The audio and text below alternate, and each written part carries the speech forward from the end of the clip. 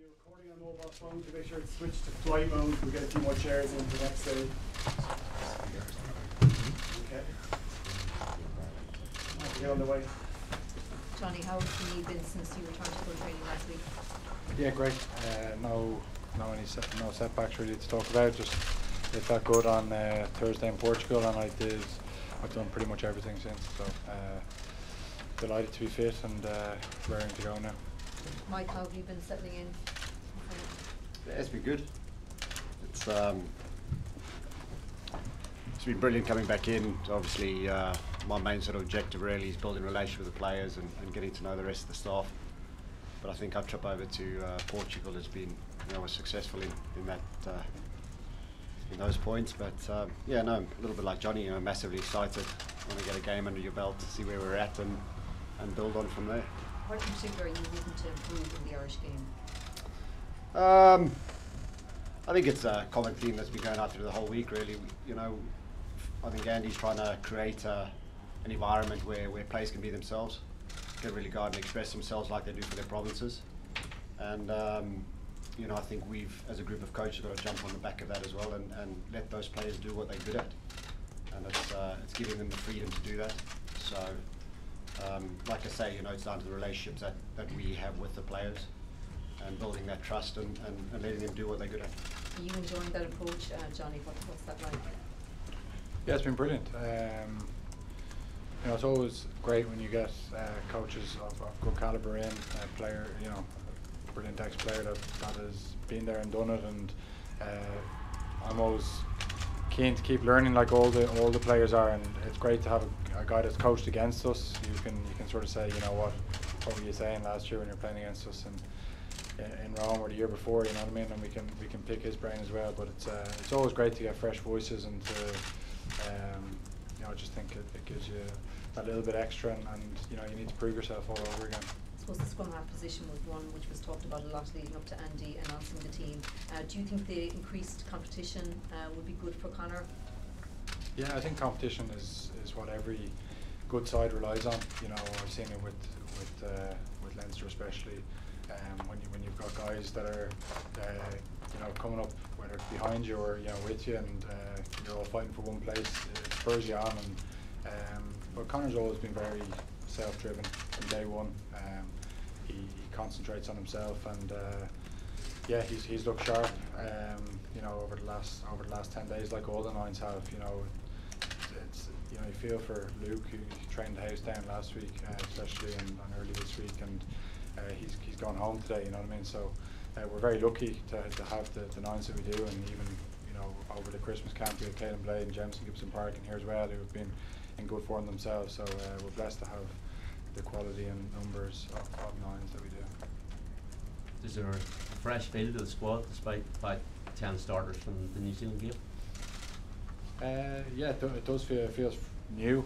Obviously with the new coaches, the way we've set the week is totally different. In terms of how we run things is totally different. So yeah, it's been new, it's been fresh, and it's been good. And the fresh faces have come in and given us lots of energy and brought a real energy is really the right word to the group.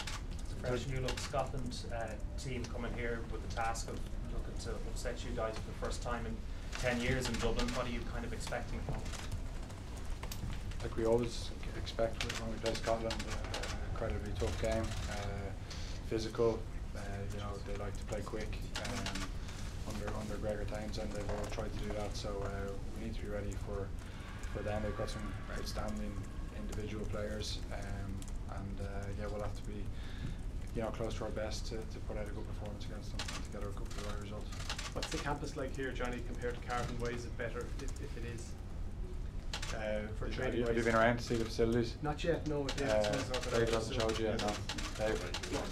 If you got a chance to go and look at the facilities, it's incredible.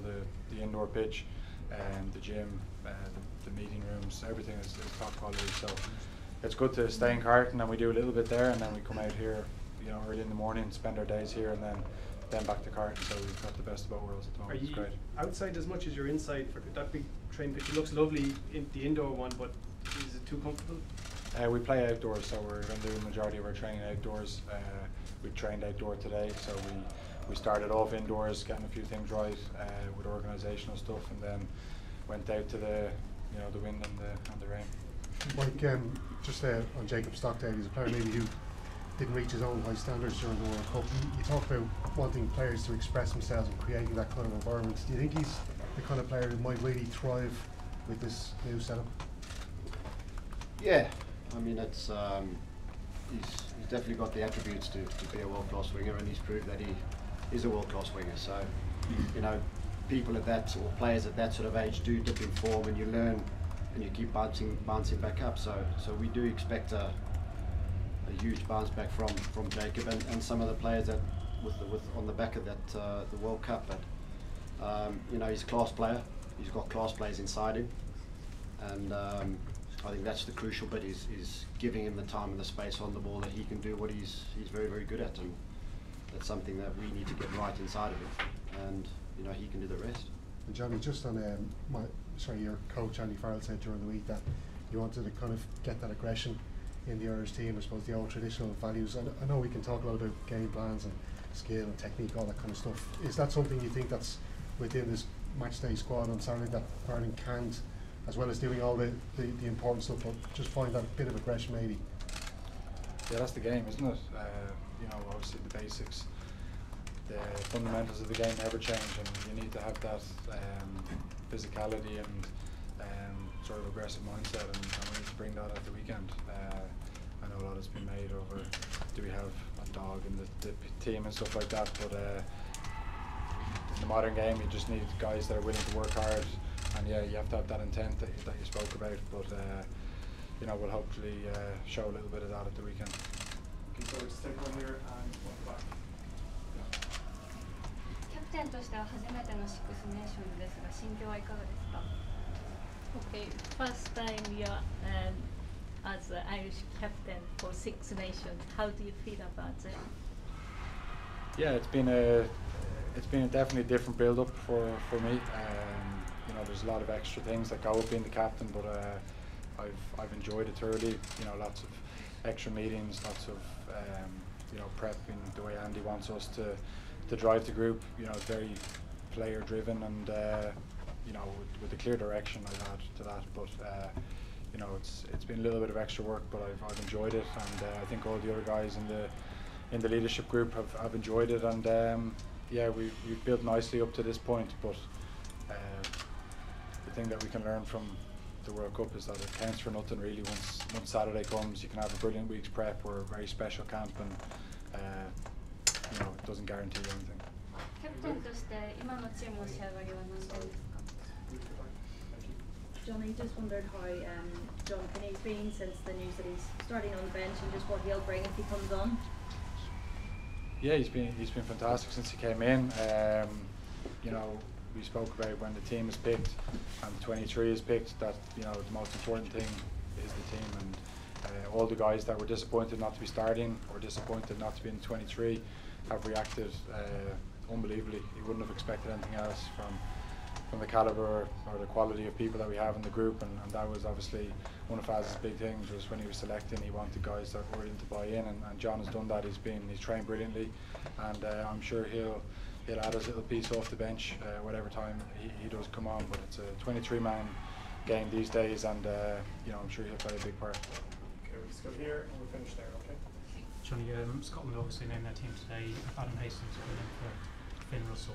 How do you think the Finnish incident will affect Scotland, and how do you sort of rate Adam Hastings as a replacement?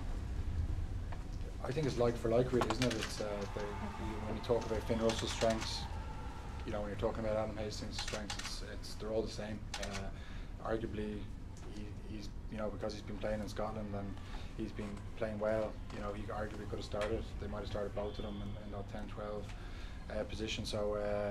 Yeah, look, I don't know how it will disrupt them or not disrupt them. They've sort of played it down, I think, a little bit, and they seem to be happy with where they're at. And yeah, he's a quality player and one that we're going to have to be, fully switched on for, because he has a full bag of tricks that he can pull out.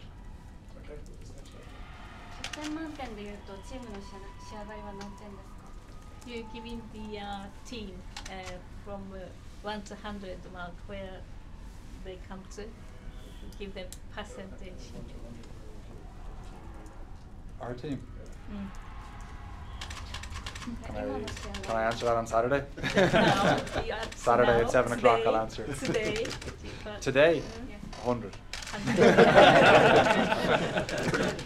Okay, folks, we'll switch into the embargo written word section. Okay, so cameras down the back, and we'll switch into